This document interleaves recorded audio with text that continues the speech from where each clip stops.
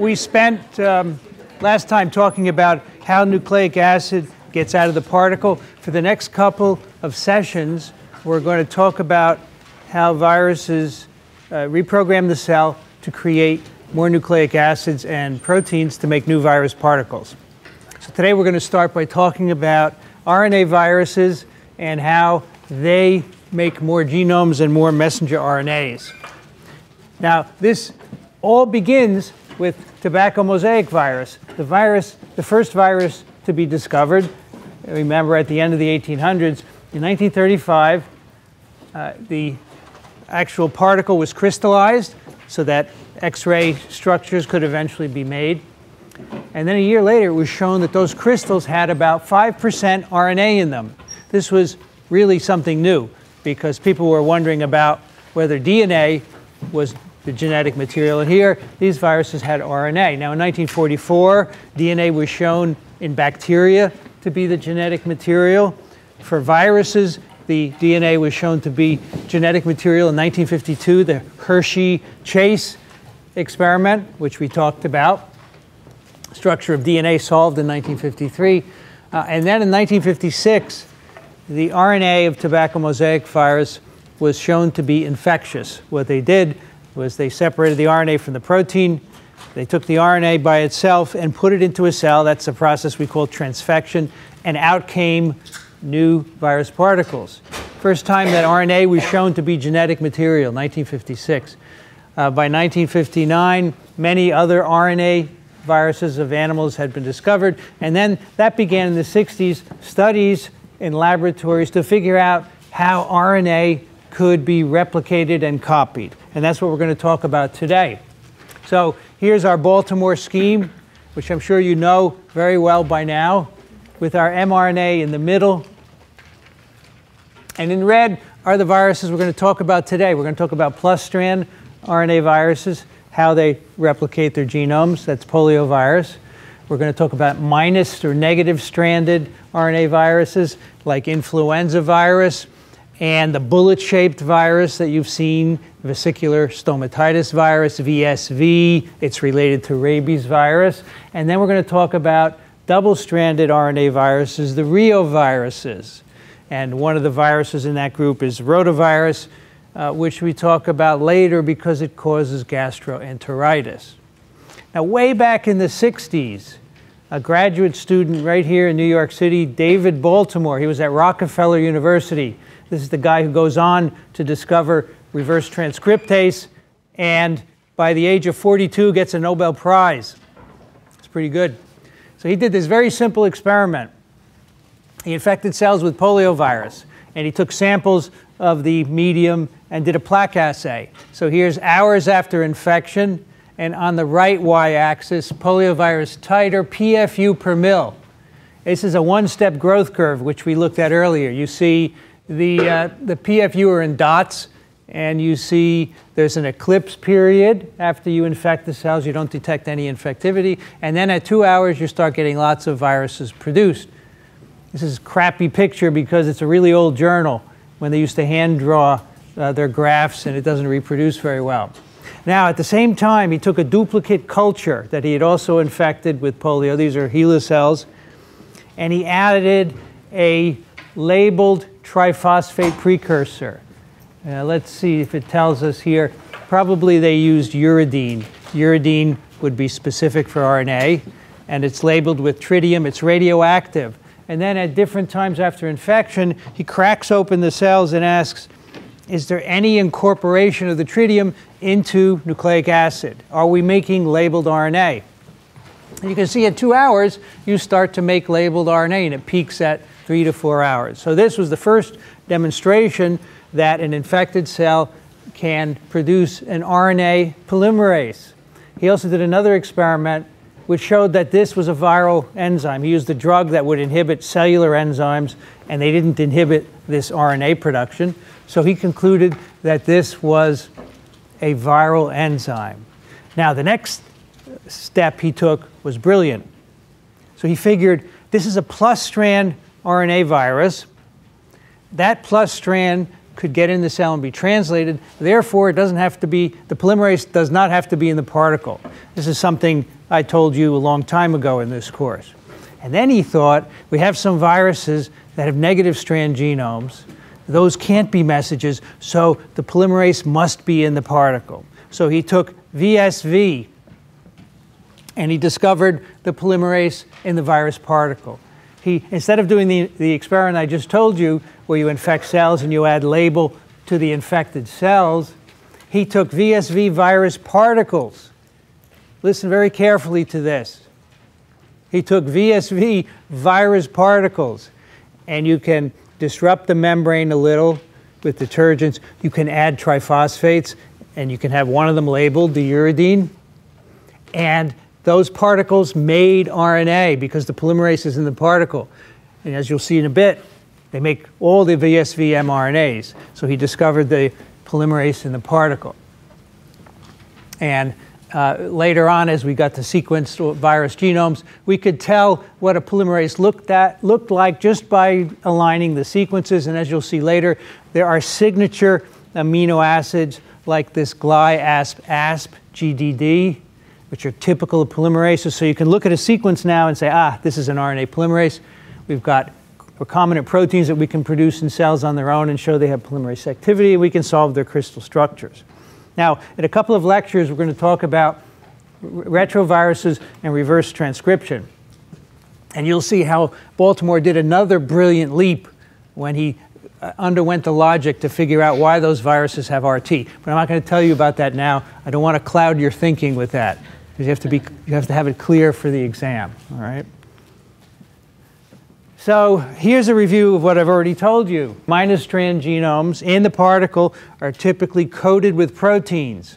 They have a nucleocapsid like VSV and Ebola virus. It's an RNA complex with protein. We talked about how that works.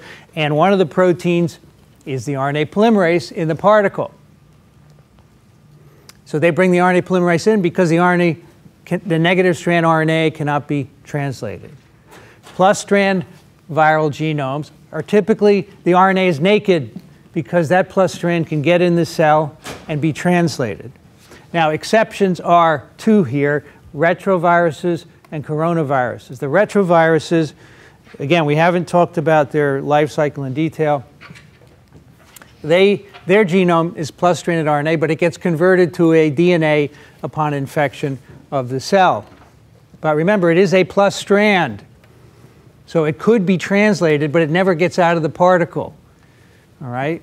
So retroviral genomes are plus-stranded, but in the life cycle of the virus, they're not translated, they're copied to DNA. And for that, they need to be proteins coding the RNA. Coronaviruses have lots of proteins on the RNA.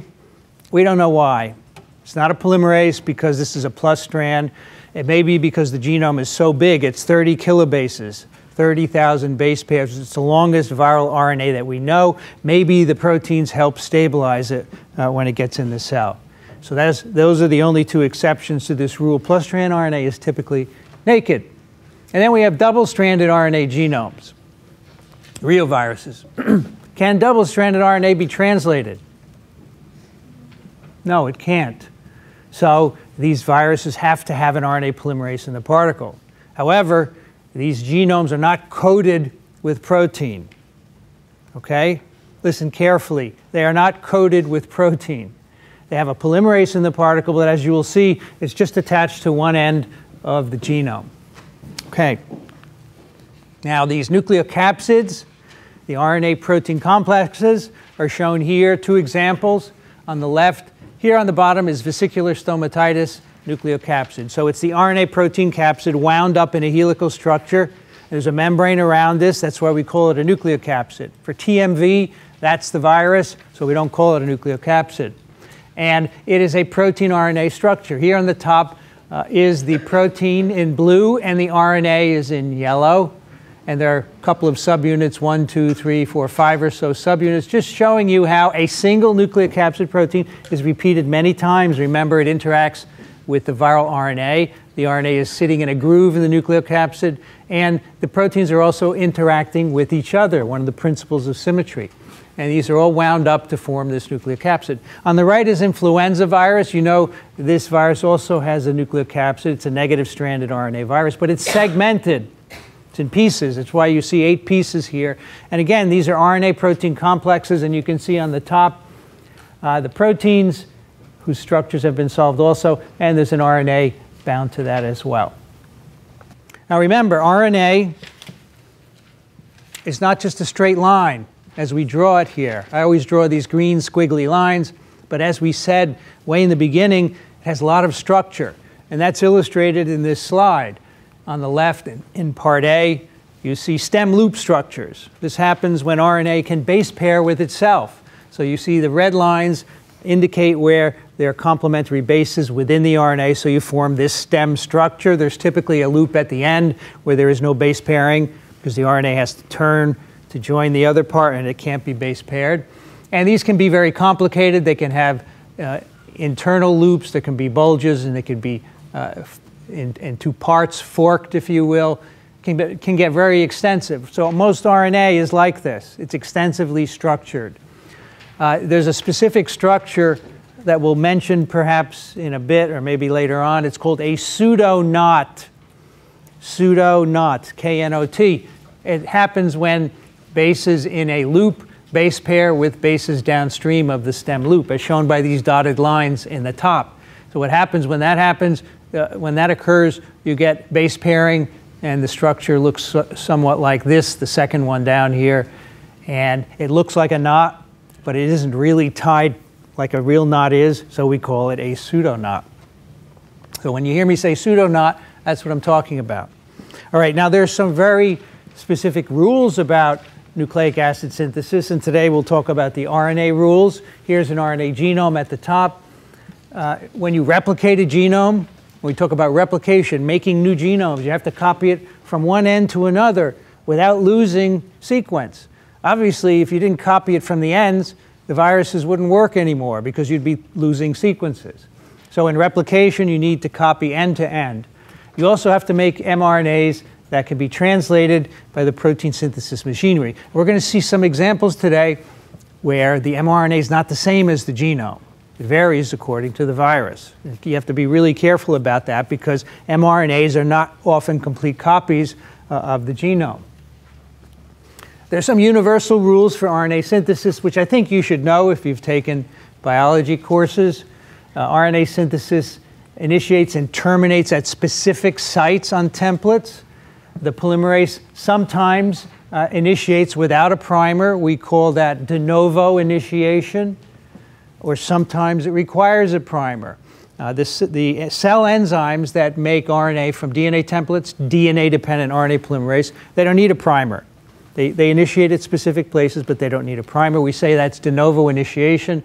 Or polymerases can be primer dependent. So among the RNA-dependent RNA polymerases, which again are always viral encoded, RNA-dependent RNA polymerases are always virus encoded. They can initiate either de novo or they can require a primer. Quite often, you need other proteins to get RNA synthesis. They can be viral or cellular. So even though the enzyme is always viral, sometimes it needs cellular proteins for its activity. And the RNA is made by a template-directed process. There is an RNA template, and the enzyme copies it to make a product. It incorporates dNTPs. The template is read in a 3' to 5' direction, but the product is synthesized in a 5' to 3' direction. This is often confusing, but if you just look at a nucleic acid, you can figure that out. Now, most of the synthesis we're going to talk about today is templated. That means there's an RNA which is copied by the polymerase. There is some example of non-templated RNA synthesis in the RNA world, and I will tell you an example or two about that at the very end. This is RNA that's put in or that's made without having a template, and that's very interesting and gives rise to a lot of evolution.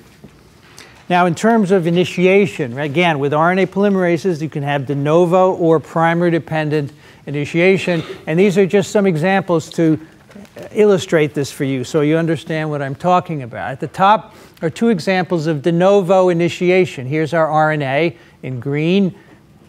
we're starting at the 3' end. We always read the template from the 3' end.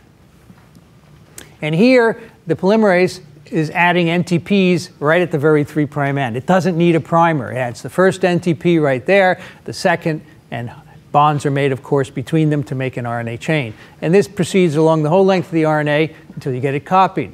Sometimes the initiation begins internally.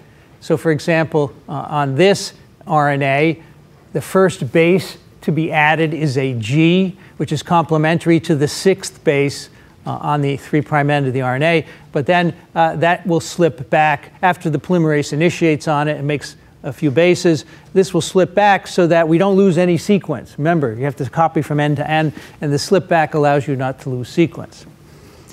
All right, on the bottom are two examples of primer-dependent initiation. One is you can sometimes initiate with a couple of nucleotides linked to a protein. These are called protein-linked primers. We'll see an example of that today and later on in a DNA virus. Basically, it provides a primer for starting synthesis because these enzymes are primer-dependent. And we'll see today, sometimes viruses use capped primers. Now, caps are structures at the 5' ends of eukaryotic messenger RNAs, and some viruses use those as primers to initiate synthesis of mRNA. And again, we'll see a specific example of that today. Now, both DNA and RNA synthesis are chemically very similar. Of course, there is a base difference. Instead of T in RNA, you have U. This is an illustration of how synthesis occurs for DNA, but it's essentially the same for RNA. So we have a template again. DNA synthesis, of course, is primer dependent. So we're showing a red primer here. Here's a DNA polymerase. And we're adding triphosphates to the 3' end of that primer, and the chain grows in this direction. So again, we're reading the template, which is in the black strand here, from 3 to 5', and we synthesize from 5 to 3'. So both DNA and RNA synthesis carry this out in a similar way. Of course, some RNA synthesis is not primer dependent, but they both use what we call a two-metal mechanism of catalysis. So here on the right is a detail of the template. So here at the top is the 3' end of a template, and you can see there's a G, a T, an A, a T. And this is DNA. If it were RNA, of course, it would have U's. And then we have a 5' primer on which we're adding another base. So we have already base paired the primer CG pair here. Then when the next base is an AT pair. And now we're adding another T, which is templated by that A right there. And as you will see, in the polymerase, there are specific aspartate residues. There's aspartate A here and aspartate C. Their function is to coordinate the metals that are part of the two-metal catalysis mechanism. The metals are magnesium, typically shown here, and they are needed for the addition of new triphosphates. So the aspartates in the polymerase hold the metals in place, and then that can allow for all the nucleophilic attacks and so forth that have to occur when a new triphosphate comes in. Two phosphorus molecules are released, and then you have a phosphodiester bond with a single phosphate between the newly added triphosphate. So again, you start with an NTP, a nucleoside triphosphate. The metal catalysis helps remove the two phosphates and provide energy for the synthesis of the bond between the nucleoside now and the existing base. And so what you end up with is a base, which of course consists of a sugar ring and a base. Then you have a phosphate linked to the next sugar ring and so forth down the line. So that's the two-metal mechanism of polymerization. I'm going to show you in a bit where those metals are located.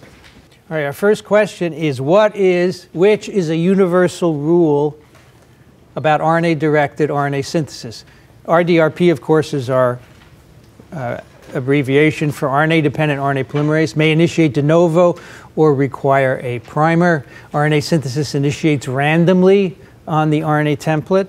RNA is synthesized in a 3' to 5' direction, or RNA synthesis is always template directed. So which one is a universal rule? Okay, 85% of you answered A. RNA-dependent RNA polymerase may initiate de novo or require a primer. That's correct. Some of you said RNA is synthesized in a 3 to 5' direction. It's synthesized in a 5 to 3' direction. The template is read in a 3 to 5' direction. As I said, this is always confusing, and you're just going to have to remember it. RNA synthesis is always template directed. I mentioned that there are examples of non-templated RNA synthesis that we'll talk about later. All right, nowadays we have sequences of many, many nucleic acid polymerases, not just RNA-dependent RNA polymerases, but RNA-dependent DNA polymerases, reverse transcriptase, DNA-dependent DNA polymerases, and DNA-dependent RNA polymerases. So there are 4 classes of nucleic acid polymerase that we know of. And these are alignments of the protein sequences of examples of those 4 classes. And there are conserved regions which indicate that they probably were all derived from a common precursor many, many years ago. And you can see in these bars simply represent the protein, the amino acid sequence of each kind of polymerase. And the colored regions, red, green, yellow, blue, and purple and blue, these represent areas in the structures that are highly conserved. And again, were derived from a common precursor. I'm going to show you in a moment what these look like on an actual structure of a polymerase. Now here in C, the yellow part, this is the catalytic part of the molecule. That means that is where you take a primer and you add triphosphates onto it and you extend the chain on a template. So that's motif C. And within that are amino acid signatures which you can look at and say, aha, this is a nucleic acid polymerase. So for example, GDD I mentioned before is a signature for a plus strand RNA polymerase. And there are also signatures for reverse transcriptases, polymerases of minus strand RNA viruses, and so forth. You don't need to know these, obviously, but you should just know that in motif C, there are signatures that you can use to tell if a protein is a polymerase.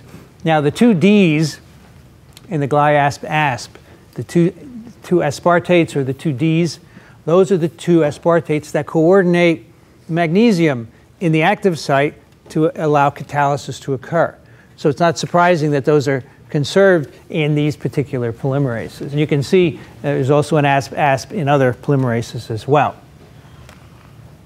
Now on this slide is the 3-dimensional structure of the RNA-dependent RNA polymerase of poliovirus.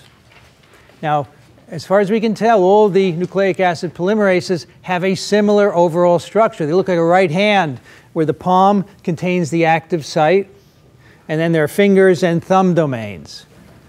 And this is shown here. Here would be the palm in the middle with these colored areas, and the fingers and thumb are in blue. And on the bottom is the alignment of these 4 different polymerase classes again, so you can see where these motifs are located. So you can see, for example, the yellow is motif C. That's where we have these signatures, including the GlyAsp-Asp. And that's the active site right there in the center. And surrounding it are the red and the green conserved areas as well. So you can see on the linear amino acid sequence, the red seems to be far away, but in fact, when the protein folds, it's right next to the active site. Now look at the yellow portions here. You can see there are 2 beta strands. And then in the loop that joins them, you can just about see 2 amino acid side chains that are highlighted. These are the aspartates. These are part of the GDD, and those are the aspartates that hold the magnesium ions that are needed for catalysis. We'll see a different view of this in a moment. But again, if you look at structures of DNA polymerases or reverse transcriptases or any of these 4 groups, they would look very similar, very much like this, because the structure is conserved.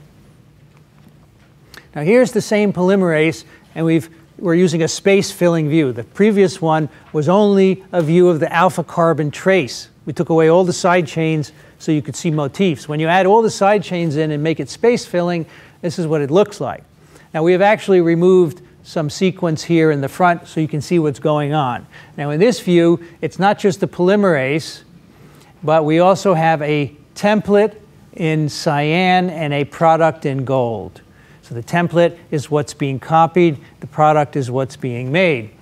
So the template enters the polymerase on one side of the molecule and passes over the active site. The two aspartates at which the magnesium ions are coordinated, they're shown in magenta, okay, right there in there. So that's where most of the activity is going on. And so what happens is the template will pass through over that, and new NTPs would be added right here to the growing product strand. So we think the template is coming in the front, and then the product is growing from the active site right there. And then the template comes out the top of the molecule as well. Okay, so it's a complicated arrangement, and presumably all of the surrounding residues control how synthesis is regulated and also interaction with other proteins. Yes? Does the polymerase synthesize each new nucleotide it adds on, or I mean, where does it get the NTPs? Yeah. So the NTPs are from the cell. They're floating around in the cytoplasm, and they probably come in the tunnel at the top here, one by one. And so you have pools of the 4 NTPs coming in. And what actually happens is, at a very rapid rate, let's say we have the next base ready to be synthesized on the template. So let's say it's a U in the template, so you need to put an A in. What the polymerase done will very rapidly put all 4 of those in one at a time to see which one is the right one. So it doesn't know, of course, which one to put in. It just samples, but it does it so quickly that it doesn't interfere with the speed of polymerization. So those come from the cell, they diffuse in. The polymerase does not make the NTPs. That's made by a lot of other cellular enzymes. Now let's look more closely in on this structure, and we're zooming in on the 2 aspartates. Again, that motif C is in yellow, and you can see aspartate 338 and 329, because they're right next to each other, 338 and 339. And these are the 2 aspartates that would coordinate metal ions, magnesium ions, to allow catalysis to occur. Now also in this region, you can see there are 2 other motifs in red and in green. And in particular, this one, an asp at 238 on the red strand, is absolutely critical for discriminating between NTPs and dNTPs. So one interesting question is, why does this enzyme only make RNA? Why doesn't it make DNA? Well, the answer is shown here. It's because of ASP238. Here is a molecule, a triphosphate coming into the active site. So it's going to eventually be incorporated into a growing chain. It's held there by a number of interactions with residues, including D238. Now, remember, this is the ribose ring in the dNTP right there, and it's shown in a schematic on the right. There are 2 hydroxyls at the bottom of that ribose. And this hydroxyl is hydrogen bonding with a residue in D238. If this were DNA, this would be a hydrogen. There would be no oxygen there, so we could not form hydrogen bonds with this D238. So 238 is essential for discriminating between RNA and DNA substrates. In fact, if you change this residue, you can make this enzyme synthesize DNA as well. So that's one of the reasons why this enzyme makes RNA. All right, let's step back now and look at the overall process of making genomes and RNA for a couple of different classes of RNA viruses. So first, we're going to look at the plus strand RNA viruses. We're going to look at poliovirus, which is a picornavirus, one of our model viruses.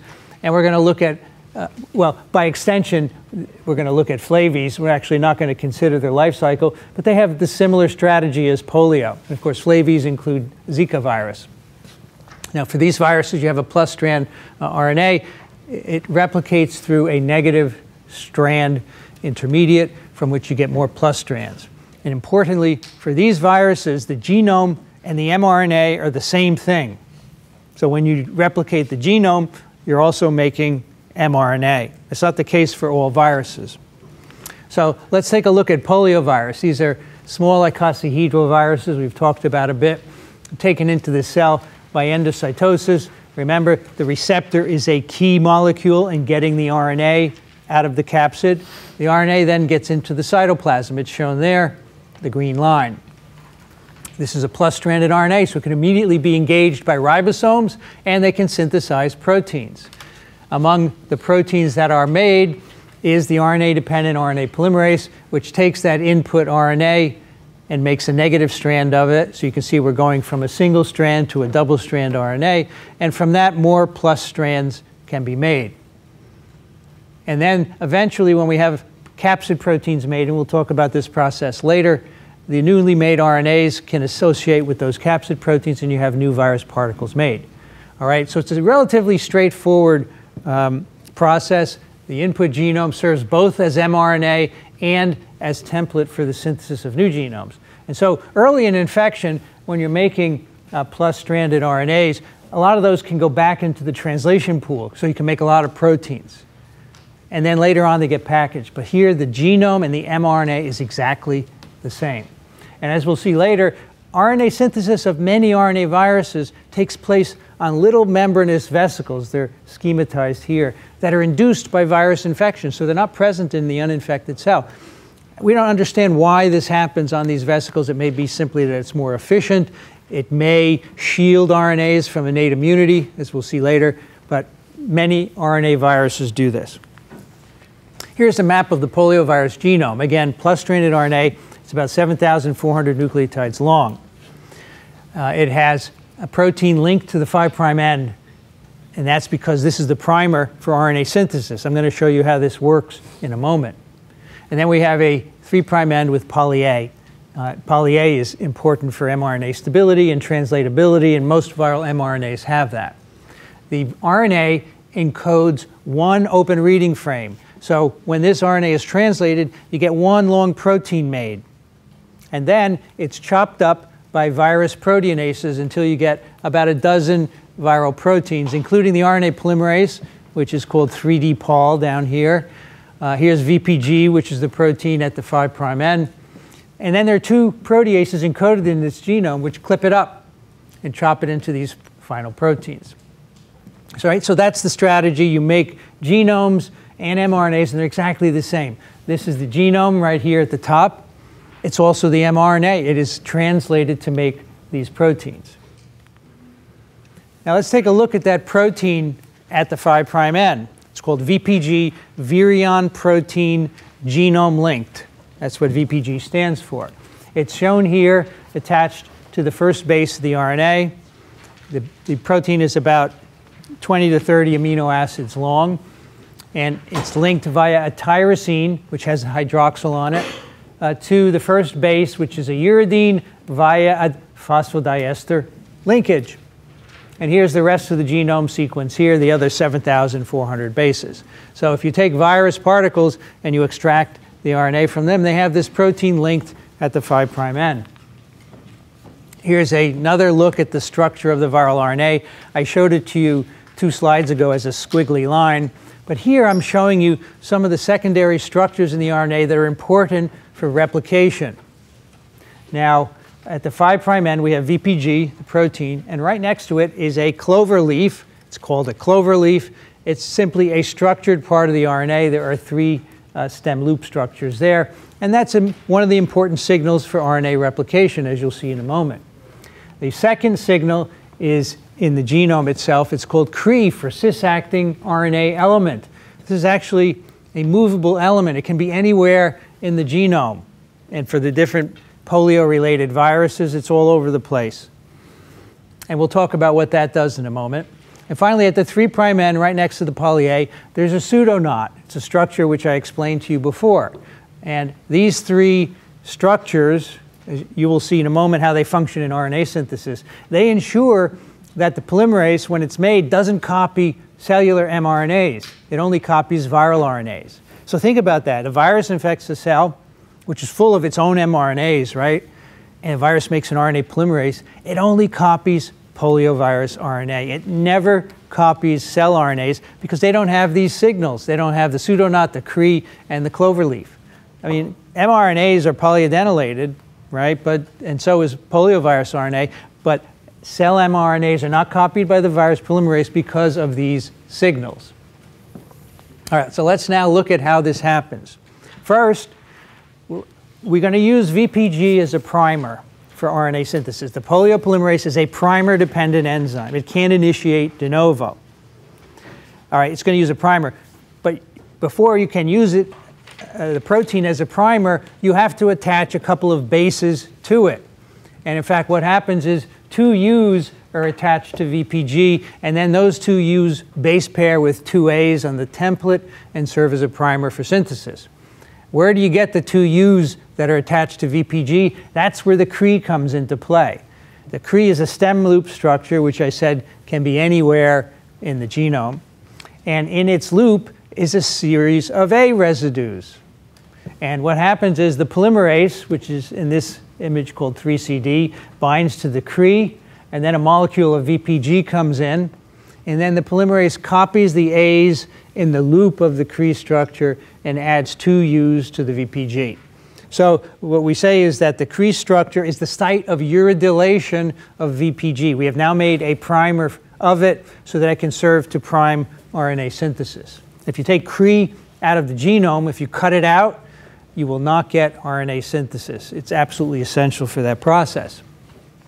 So here's how RNA synthesis happens. It's very unusual. Happens on a circularized RNA. Even though I'm showing you the genome of this virus as a linear molecule, when RNA synthesis occurs, the RNA ends come together. So here's the 5' end with the cloverleaf structure, and here's the polyadenylated 3' end. Remember, VPG UU is synthesized on the CRE, and somehow it makes its way to the 3' end. Now, in the cell, there are proteins called poly-A binding proteins, PABPs. They're shown right here, PABP. This is a cell protein, but it turns out it binds the poly-A tail of polio RNA, and it also binds a molecule of polymerase that is sitting bound to this cloverleaf structure. And that makes the RNA circular. And then this polymerase will hop onto the 3' end of the genome where there's a VPG primer sitting, and it will start to extend and make a copy, and eventually makes a full-length negative strand copy of the plus strand that's shown at the bottom. All right, so this whole thing happens on a circularized molecule. The VPG is sitting there. The polymerase is at the clover leaf. So it's kind of unusual. The polymerase is sitting at the 5' end of this RNA, and it needs that in order to initiate at the 3' end. And the polymerase, again, here called 3CD Pro, goes to the primer and initiates RNA synthesis. So the polymerase in the middle is shown as this blue U molecule. It's bound to the VPG now, and it's going to extend the template. So it's a primer-dependent enzyme, and it also has to have a circularized template, very unusual. So now you see the way the VPG UU works. We've talked about how that was made as well. Now I mentioned that many RNA viruses in the infected cell, the RNA synthesis occurs on membranous vesicles.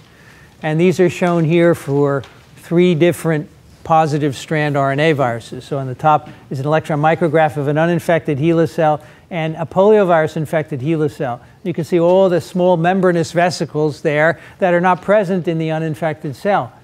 So the virus does this. It co-opts the lipid synthesis machinery of the cell.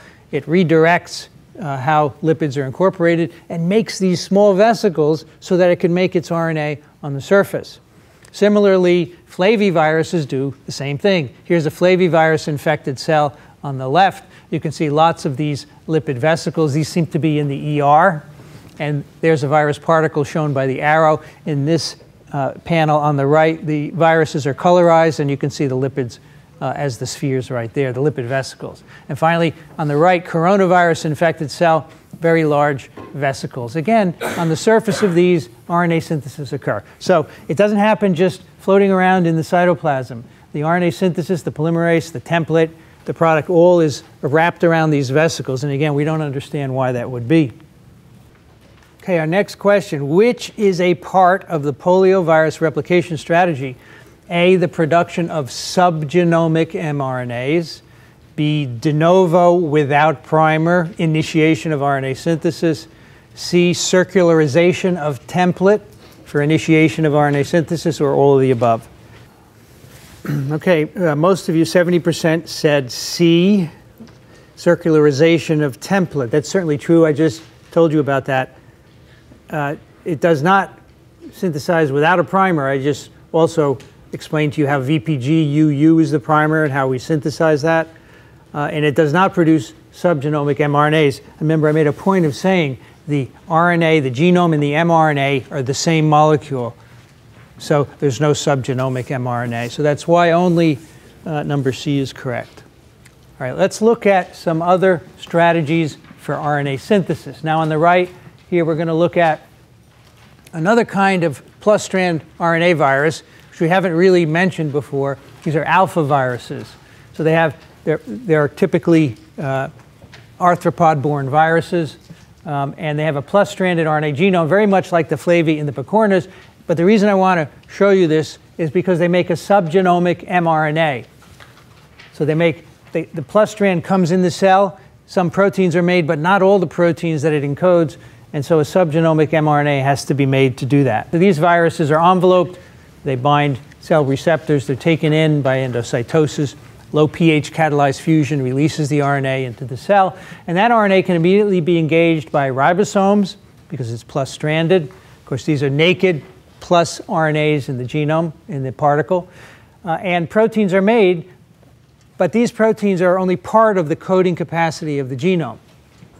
Turns out, though, that those proteins constitute the viral RNA-dependent RNA polymerase. Those then recognize the viral plus-strand RNA that's come in. They make a negative strand. They make more plus strands from that. But importantly, from these negative strands, they also make a small RNA, a subgenomic RNA. Subgenomic simply means it's not the whole genome. So polio doesn't have a subgenomic RNA because all the RNAs are full-length copies of the genome.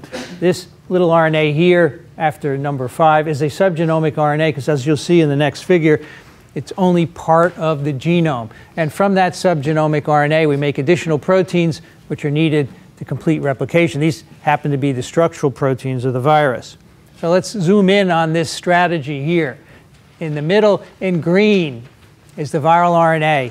It is capped and it is polyadenylated. Looks just like a cellular mRNA. And the ribosomes engage it and they translate as much as they can. Then they make the RNA polymerase, as you can see in blue here.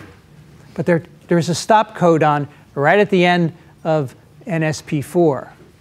And translation stops there, and it can't go any further. But there are lots of coding potential in the latter half of the genome. And so that's why we have to make a subgenomic mRNA to access it. Fortunately, the virus made a polymerase, so it could copy the plus into a minus strand. If it didn't encode a polymerase in this part, it would be dead, right? Because it could never go beyond this. So this polymerase copies the plus strand into a minus strand, and then it makes a subgenomic mRNA starting at this red arrow. You can see it's subgenomic. It encodes for the proteins, the structural proteins, the capsid, the glycoproteins, and so forth from the 3' end of the genome. Now, why this has evolved to be different from the flavi and picorna strategies is anyone's guess. And all I can tell you is it works. There are many ways to get to the same endpoint, and whatever is the mechanism is fine. But I wanted to show you that as an example of a subgenomic mRNA. Obviously, that subgenomic mRNA only encodes a few of the viral proteins, and that's why you have to still translate the rest of the genome. All right, those are plus-strand RNA viruses. Let's move on to minus-strand RNA viruses. Now, again, these are all going to have a polymerase in the virus particle because the minus strands cannot be translated. So we're going to look at 2 different kinds of minus-strand RNA genomes, what we call unimolecular. They're in one molecule, like the picornas and the flavis that we've talked about. And then we're going to talk about segmented genomes, influenza virus and reoviruses. Start with a unimolecular negative strand RNA genome. This is vesicular stomatitis virus, or VSV, the bullet-shaped particles that we have looked at structurally.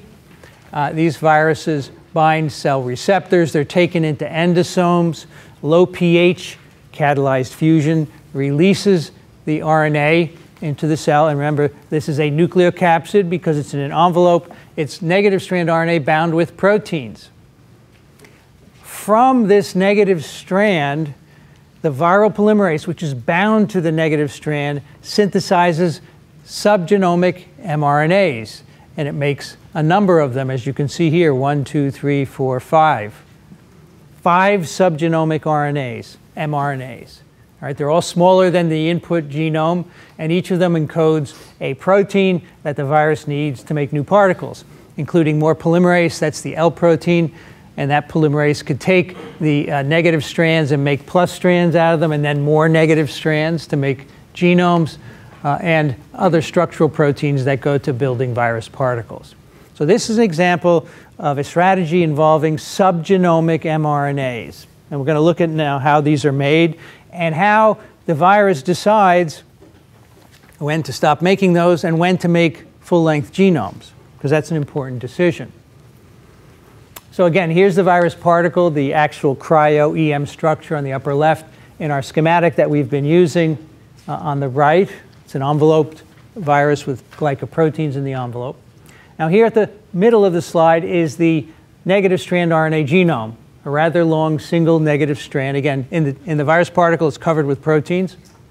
When this RNA comes into the cell, in the virus particle, the polymerase, which is in the particle and is shown in the schematic as spheres and ovals, polymerase synthesizes 1, 2, 3, 4, 5 mRNAs, subgenomic mRNAs from this negative strand. And you can see each of them encodes a different protein.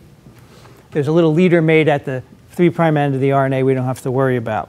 How does this happen? All right, so in this slide, we're going to explore how you make mRNAs and then how you make genomes. Because early in infection, mostly you're making mRNAs because you want to make a lot of protein to get the whole infection started. So here's in the middle of this slide, the second from the top is the negative strand RNA genome, complex with proteins. The little circles represent the nucleocapsid protein which coat this whole genome. And at the 3' end is a polymerase. This polymerase comes in, it actually comes in with the particle and makes 5 subgenomic mRNAs, which are shown at the top. And those encode the proteins. These mRNAs are made in a very unique way. The polymerase makes the first one, then it stops. And then it initiates and makes the second one and stops, and so forth, all the way down the line. And you have to make the first before the second, before the third, before the fourth, and before the fifth. You never make them independently. Now, after this goes on for a while, a couple of hours, you start to make viral proteins from those mRNAs. One of the proteins is the nucleoprotein, right there, encoded by the smallest RNA. The nucleoprotein is the protein that encapsulates the negative strand RNA genome. As levels of NP protein rise, that causes a switch from mRNA synthesis to full-length positive strand synthesis. The nucleoprotein you could view as an anti-terminator.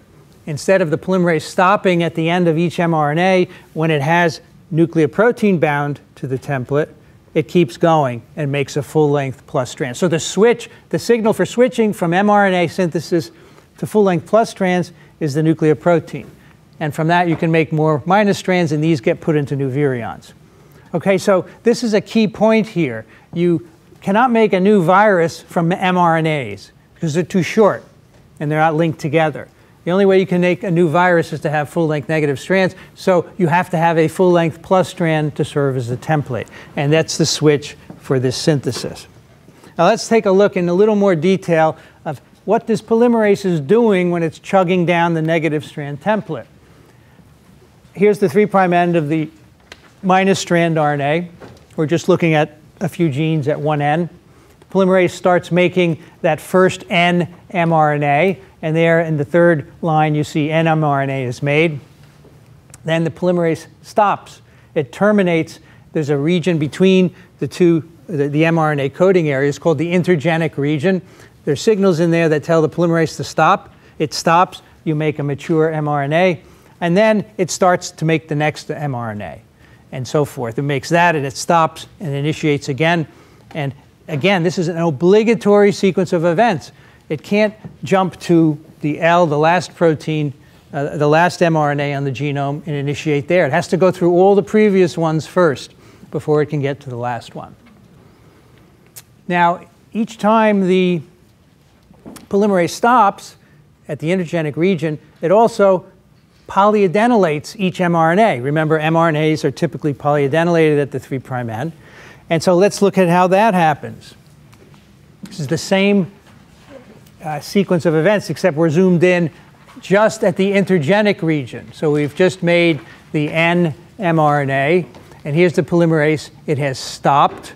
There's a signal here for stopping, but you can see there's a stretch of U's on the template RNAs, right? There's a UAC, then a bunch of U's. And for reasons that are not clear to us, when the polymerase stops, it starts to stutter. It makes a couple of A's and more A's and more A's and more A's until you got 100 or 200 A's, which constitutes a poly-A tail. And then presumably it gets fed up with this stuttering and stops synthesizing and moves on to the next mRNA. So you have termination, you have slippage and recopying of this 7U sequence to get a 200 length poly-A sequence. That mRNA is then released, and then the polymerase starts again to make the next mRNA. You can see it's already put a cap structure on it, and it's making the next mRNA. Obligatory start-stop sequence from the left to the right end of the genome, and at each intergenic region, the signals for polyadenylation are located. So again, these are small segments of the genome. These mRNAs are subgenomic. They would not reconstitute an entire virus, so you have to figure out how to get from making mRNA to full-length plus strands, and that's the N protein, the NP protein, as I showed you in the previous slide. Okay, so that is an example of a negative strand virus that has one RNA as its genome, unimolecular. We're going to look at flu now, which has a negative strand genome, which is segmented, but some of the principles are the same. The switch from mRNA to genome to full-length plus strand synthesis is similar, as we just talked about. It's going to be catalyzed by a nucleocapsid protein that coats the RNA genome. Now, here we have flu entering the cell. We talked about this in some detail last time. Low pH mediated fusion. The RNA, the nucleocapsid, is released, and it goes into the nucleus. This is very unusual for an RNA virus to go into the nucleus. Most of them stay in the cytoplasm. But this one goes in the nucleus. Here's one of the 8 RNA segments here. It's immediately copied into mRNA by the polymerase that comes in with the particle. And some of these mRNAs are shown below. You can see they're capped and they are polyadenylated. Those RNAs, of course, then go out in the cytoplasm to be translated to make the viral proteins that you need. At the same time, you have to replicate the genome. So at some point, you have to stop making mRNAs and make full-length plus strands. Now, as you'll see in a moment, the mRNAs, the reason you need to switch is because the mRNAs, just like those of VSV, are not full-length copies of the genome. They are slightly short. So at some point, you have to switch to making full-length plus strands, one of which is shown between steps 11 and 12. You can use those to make more genome segments, negative strand segments.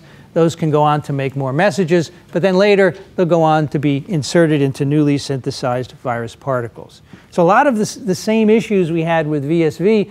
The only difference here is that there are 8 segments and a couple of minor things that are quite interesting, which we'll touch on.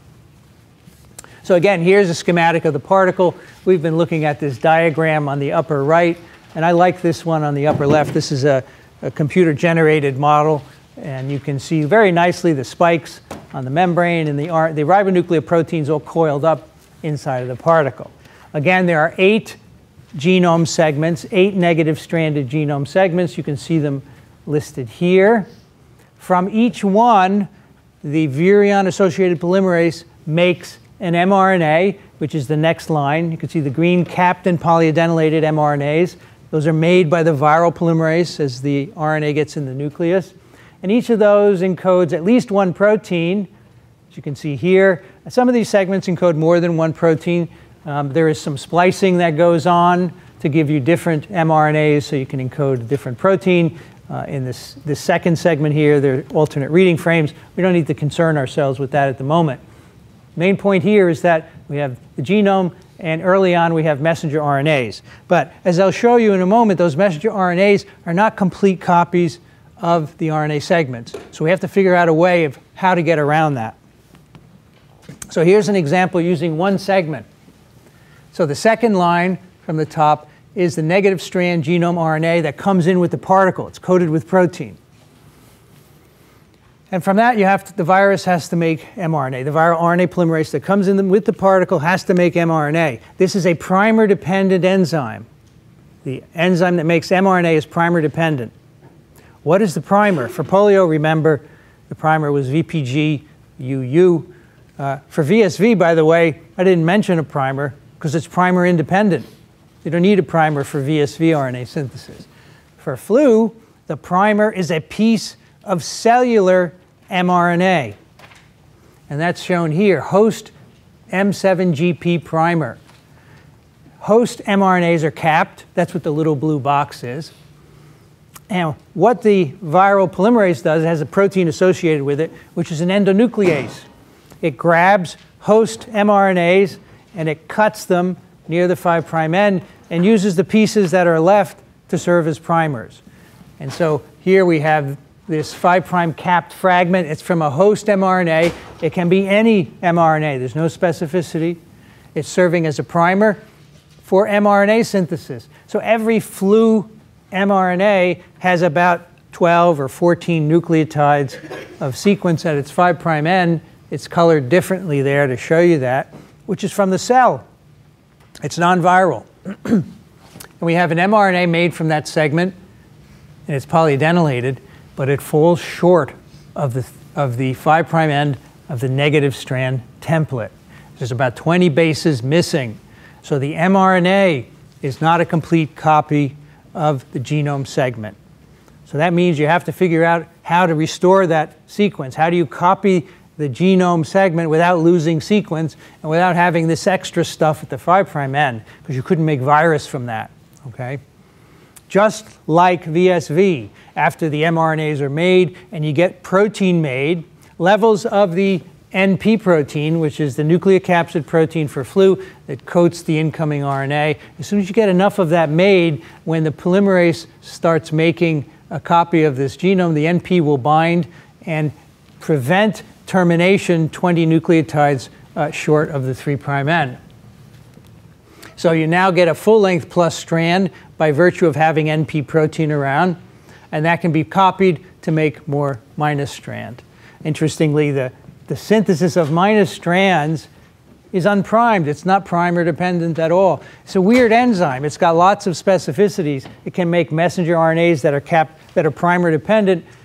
It can make full-length plus strands without using a primer, and it can make full-length negative strands without using a primer as well. All right, so again, the key here, the messenger RNAs are not really fully viral. They have extra sequences at the 5' end. They're missing the 3' 20 nucleotides, so you have to get a way to make sure you copy that from end to end. You have to make a full-length plus strand. This molecule here, the third one down, is a full-length plus copy of the negative strand, and when you copy that again, you get a full-length genome negative strand. All right, so there is a mechanism for making mRNAs and another mechanism involving the NP protein for making full-length genomes. And that's very important because the mRNAs on their own wouldn't allow you to make an infectious virus. Last thing I want to show you, two things I want to show you with flu. First is the priming of mRNA synthesis. Remember I told you that the mRNA of flu is primed with a little piece of cellular mRNA. So here's the 3' end of the negative strand RNA from influenza virus. So the enzyme, the polymerase of the virus, has an endonuclease activity. It takes a messenger RNA, which is capped. It will cleave at about 13 bases from the 5' end, and it will use this 13-base primer fragment as a primer to make mRNA. And that's shown at the bottom here. So in gray, we have our 13-base fragment derived from host cell mRNAs, and that is now linked to the mRNA sequence shown in green.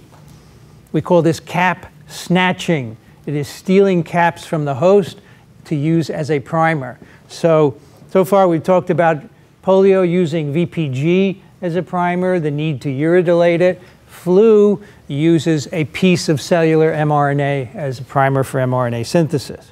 So that's the 5' end, that's the priming step. Remember, at the 3' end, the 3' end of the message falls short of the template, but it's also polyadenylated. And I want to show you how that works, because it's a really neat mechanism.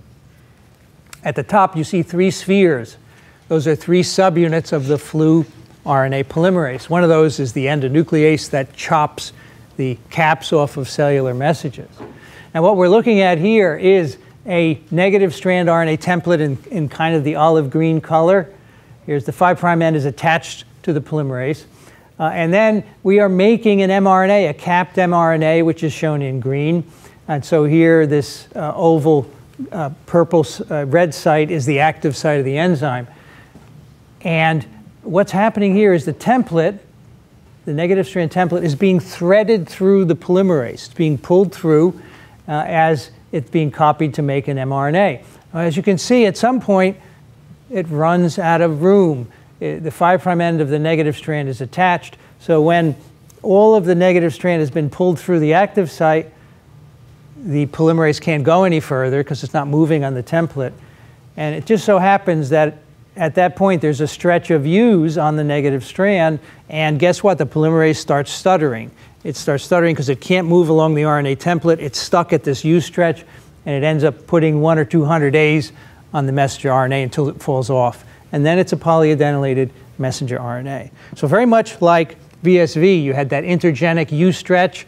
The polymerase stuttered and made an A. Here, you have a restriction in the movement of the template at a U stretch, which also causes polyadenylation. All right, last question for today. How are influenza virus and VSV RNA synthesis similar?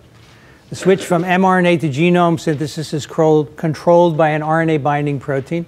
Polyadenylation occurs at a short stretch of U.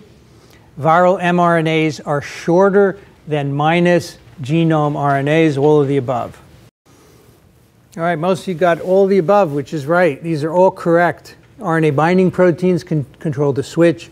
Polyadenylation occurs at that U residue. You get stuttering. And the viral mRNAs are shorter than the genome, the negative genome RNA for both of these negative strand viruses. The last thing I want to tell you about is how double-stranded RNA viruses replicate. These are the reoviruses. In the particle is a duplex RNA. One of the strands is a message, and the other is a negative strand, but ribosomes can't access that plus strand. So upon entry into the cell, the virus carries in it a polymerase. The polymerase makes mRNAs from the minus strand. They're capped, and they're translated into protein. When the new genomes are needed, new double-stranded genomes are needed, those mRNAs are copied to make them double-stranded by the same polymerase. Now this is an interesting process because it largely takes place within the viral capsid.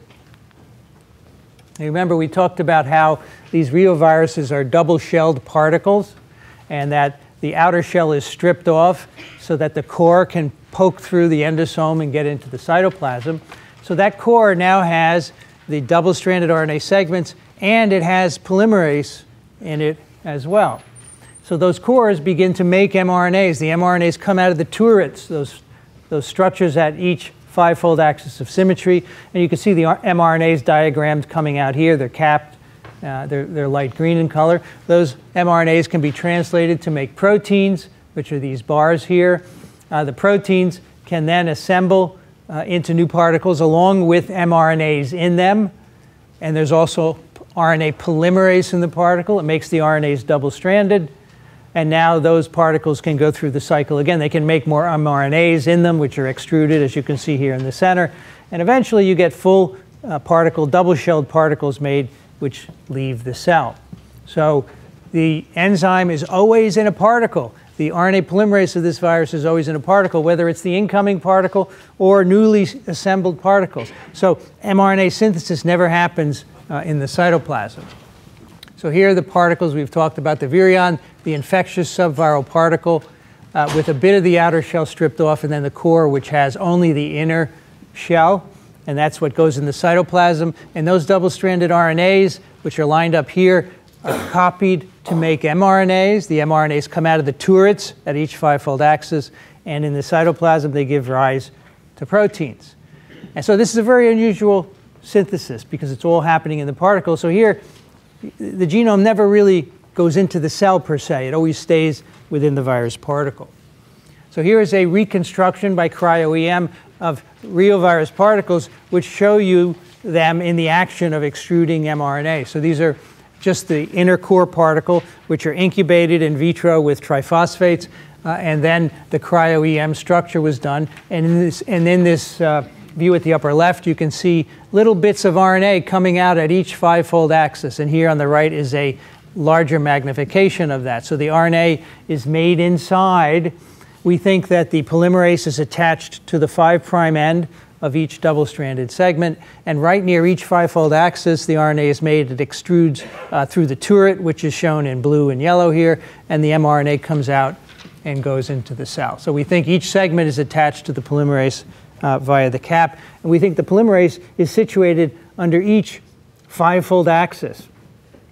Remember how many 5-fold axes there are in an icosahedral particle? 12, yes, I just told you. There are never any more than 12 segments in these viruses. And it may be that's as many polymerases as you can get at each 5-fold axis, so that limits you in the number of segments. Quite interesting. All right, one more point. This is non-templated RNA synthesis. Everything we've told you so far is about having an RNA template and copying it to make an RNA. There are a number of examples in the RNA world where bases are added, but they're not templated. And one of them is in the paramyxoviruses. We talked a little bit about Sendai virus early on because they have nucleocapsids like TMV enclosed in an envelope. An example of this virus in terms of human disease would be measles and mumps virus. These have a negative strand RNA genome, and they produce subgenomic mRNAs very much like VSV. There's a polymerase in the particle. The RNA gets in the cell. Subgenomic mRNAs are produced. Each of these mRNAs encodes a protein, with the exception of this second mRNA, which you can see encodes at least 3 proteins, the P, the V, and the C. The reason it encodes more than one is because there's editing going on. The polymerase is adding extra bases, which shifts the open reading frame and allows you to make a different protein. Now, how does that happen? So on the left, we have on the top of each image here, the negative strand RNA. And on the bottom is the mRNA sequence. So the top template, 3 to 5', the polymerase is making an mRNA. And you can see right there, this sequence, 4 A's, 5 A's, and 2 G's, that would give rise to one protein. But this sequence has a very unusual structure. And sometimes the mRNA that's being made slips back. And the polymerase doesn't realize this, and it inserts an extra G. So here you see we've made AGG, but that second G has slipped back, so now you have a little bulge, and the polymerase keeps going, so the net result is you insert an extra G. So that's called non-templated RNA synthesis. It's not specified. That extra G is not specified in the template, right? There are only 3 C's here, so that the mRNA should only have 4 G's, 3 G's, but it ends up having 4. So the effect of that is to change the open reading frame downstream of that non-templated addition. So if you look in panel B, the normal mRNA is shown at the top in green. It encodes the protein below it. But when you add an extra G at the editing site, you change the reading frame, so the C-terminus of that protein is different. So it has a different function, in fact. So editing is one way to get proteins, different proteins from one mRNA that have different functions. Now, it turns out that Ebola virus also depends on RNA editing in a similar fashion. One of its mRNAs, shown here, encodes the viral glycoprotein. Now, the particles of Ebola virus, of course, are filamentous. They have a negative strand RNA genome, very much like that of measles, which I just showed you. It's a nucleocapsid. It's got protein coating it. And in the membrane of the virus particle, there's a glycoprotein, which the virus needs to attach to protein, to receptors on the cell membrane. That glycoprotein is encoded by the GP gene. mRNA synthesis of the GP gene normally gives you a protein that is secreted. It's not bound to the membrane. It's only when you get editing, the addition of extra nucleotides at the editing site, does it change the C-terminus of the protein, so now it has a membrane anchor and it stays in the virus particle. So if it were not for editing, Ebola virus would not have a membrane glycoprotein and it would not be infectious. So there are many examples like this where editing, the addition of non-templated bases gives you expanded coding capacity. When you think about it, it makes sense because compared to our genome, viral genomes are pretty small. So any mechanism that they can use to expand the number of proteins that they have, including this one, RNA editing, is what's used.